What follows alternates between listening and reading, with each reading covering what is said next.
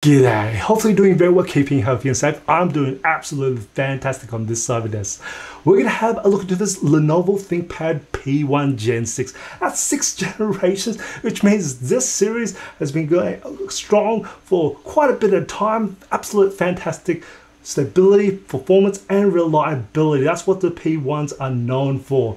And it's a bit of a spoiler, and this is no exceptions. Now, for those that don't know, the P1s is a 16-inch mobile workstation from Lenovo, and these are powerhouses, beast computers. Now, they're able to spec quite a bit, and we're going to go through that in a moment, but we are going to have a look at some of the features. We'll also have a look at the temperature, fan noise, and the internals, and see how this thing behaves. And as always, I will be putting timestamps along the video, so you can skip the different section. There may be to save you time.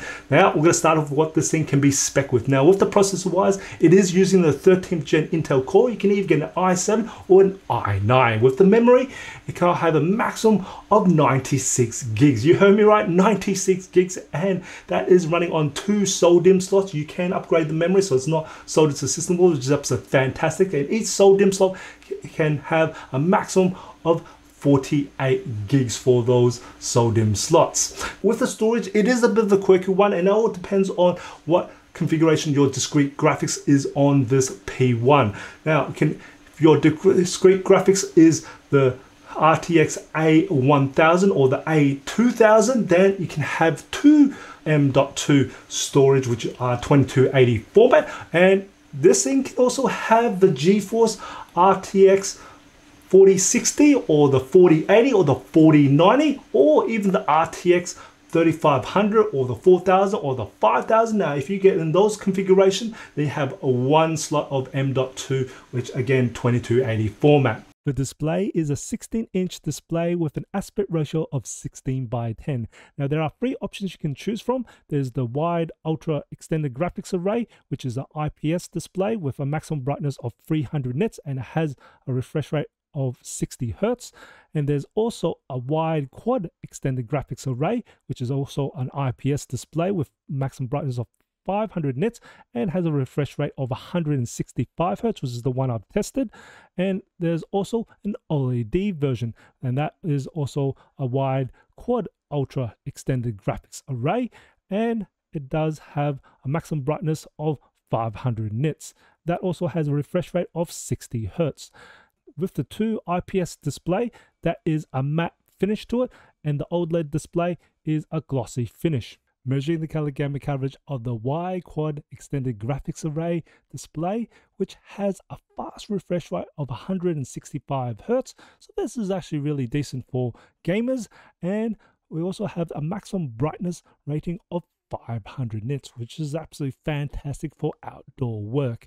And it has a matte finish to the display, and the color gamut coverage measured in at 95.9% sRGB coverage, 71.9% Adobe RGB coverage, and 74% DCI-P3 coverage. The ThinkPad P1 Gen 6 comes with a 90 watt-hour battery, and when I tested out the battery life, it managed to get 4 hours and 4 minutes for modern office battery life test and PC Mark 10, 1 hour and 20 minutes for gaming, and 6 hours and 33 minutes for the video playback on the Procom battery life test. I will consider this pretty average and comparable with other mobile workstations at this class, as this does have some very powerful components which are usually very power hungry. Now comes the fun part, the build construction. Now, the ThinkPad P1 Gen 6 is made of a hybrid of carbon fiber and magnesium alloy. Now, that's for the bottom, the top part, and also where the palm rest on the side is. They all pretty much feel the exact same, and I know they're going to be lasting for many years to come. It just feels one of those materials that you just know they can trust and just be very durable. Now, as for the good old bend test of this, oh, this thing is just solid. Even the twist is not there. That's just how much. Yeah, and I'll just do the keyboard. See the keyboard flex. Oh, that thing's just built solid. You know, with the ThinkPad series, it's just one of those that just built really hard and to be really tough. And that's what the ThinkPad series is. And this P1 is no different at all. It just carries on. It's absolutely fantastic.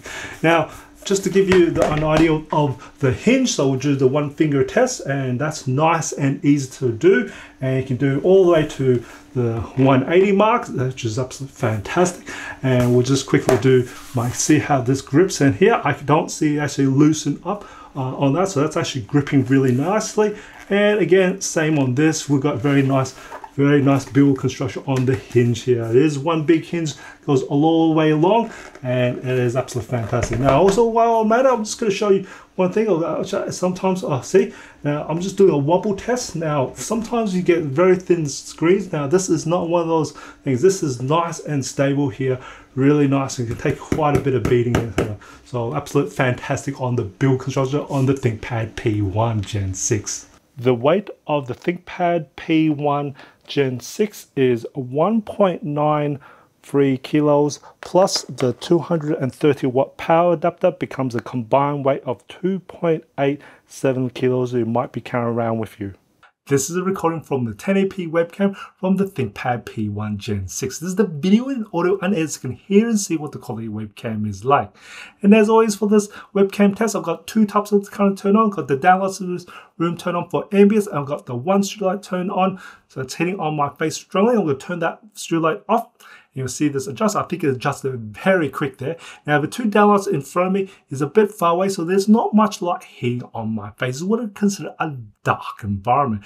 If you're in an office environment, you should have much more light than what I'm currently at. I'm going to turn my one studio light back on. You'll see this adjust. Of course, better quality light should give you better quality picture. And also, I definitely appreciate that Lenovo put a 1080p webcam on a business computer, and I've also got a privacy shutter. So there is a physical shutter above the webcam. You can just flick the switch. You'll see a physical shutter that goes over it. It's also got a red dot just to tell you that there is something covering the lens, which is absolutely fantastic. So you no need for the blue tack or electrical tape for anymore, as that is now built in. There are two speakers located on either side of the keyboard, and I appreciate Lenovo actually put this as user-facing speakers, as they really do sound a lot better this way. And when I tested out the maximum volume of the speakers, it managed to measure in a peak of 95.7 decibels. I actually consider these loud speakers. And just to give you a reference point, these are louder than an iPad Pro. Now, as for the sound quality of the speakers, these are nice sounding speakers. We've got good deep bass coming out of these two speakers, and it's quite strong mids and highs. It is very mid-balanced, surprisingly, but has that bass backing it up. We've got great reverb and acoustics, and we don't have that much distortions. These are just fantastic sounding speakers. Looking at temperatures and fan noise, when I took my measurement, my ambient temperature of the room was 20 degrees Celsius. So just to give you a reference point, my hand was averaging anywhere between 35 to about 36 degrees Celsius. And so I took my base measure when the computer was idle, and the hottest area around the keyboard measured a maximum of 43 degrees Celsius. And as for the fan noise, it stayed pretty much dead silent at 35 decibels. And the average internal core temperature was 48 degrees Celsius. Then I put 20% load on the computer. That's pretty much average use. That's tasks like office productivity work, surfing the web, streaming videos. And the hottest area around the keyboard measured a maximum of 41 degrees Celsius. And as for the fan, it did spin up a little, but barely heardable, and it measured in at 36 decibels. And the average internal core temperature was 49 degrees Celsius. Then I put 50% load on the computer, and the hottest air around the keyboard measured a maximum of 45 degrees Celsius. And the fan did spin up a bit more, and it measured in a maximum of 40 decibels. And the average internal core temperature was 77 degrees Celsius. Then I put 100% load on the computer, and the hottest air around the keyboard measured a maximum of 52 degrees Celsius. And as for the fan, it spun all the way up to a maximum of 51 decibels. And the average internal core temperature was 89 degrees Celsius. Also measured the bottom back cover while I had 100% load, and the hottest air around the back cover measured a maximum of 50 degrees Celsius. And of course, it stayed at 51 decibels. We're going to see how the i7-13800H processor in the P1 Gen 6 behaves on full load. Let's just see how it goes. I'll just start the load up now, and we are looking at 4.15 gigahertz, 4.2 gigahertz there, and it is now going about 4, now slowly going down to about 3, and it's jumped itself back up to about 4.2. It's sitting there. I can see here the fans now spinning up, and we're looking at about 3.8, 3.9, 3.5, and we'll see how this is holding here with this. Definitely easily no problems at all with base clock speed at 2.5. It's way above that, and we are looking pretty good here. Now I'm just going to switch this over to utilization to all the logical processors, so you can actually see how that's running on all the processors. But at the moment we're averaging on about 3.5 there, and you can see that is now going to soon hit the first minute mark, and we are looking at 3.5 gigahertz at the 1 minute mark. Keyboard on the P1 Gen 6 is your typical ThinkPad keyboard. Now, for those that's familiar with the channel, know that I absolutely love ThinkPad keyboards.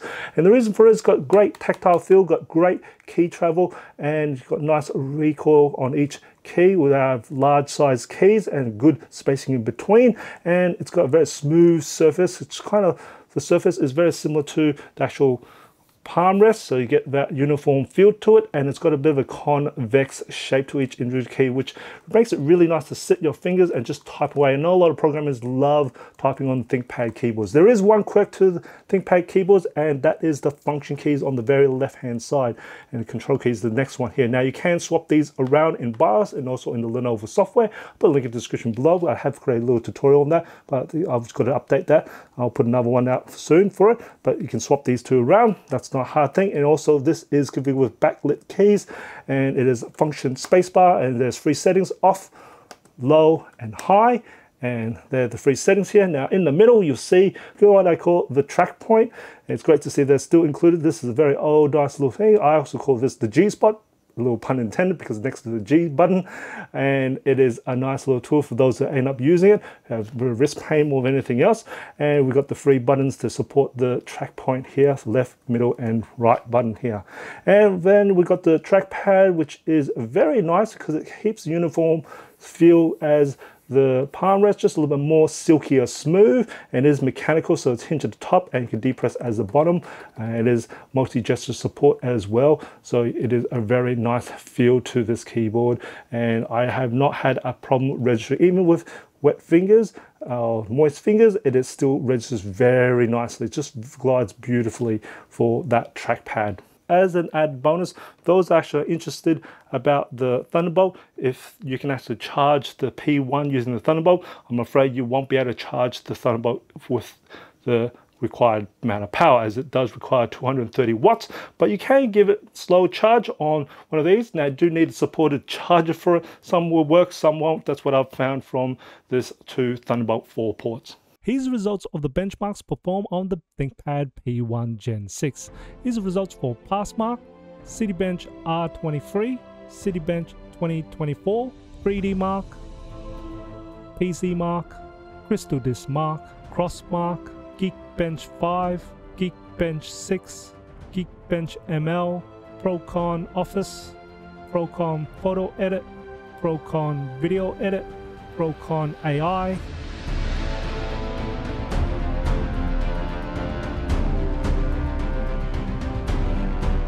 Puget Photoshop, Puget Lightroom, Puget Premiere Pro, Puget DaVinci Resolve, Blender, Vermark, Luxmark, Octane Bench, Eugene Engine, and SpecView Press.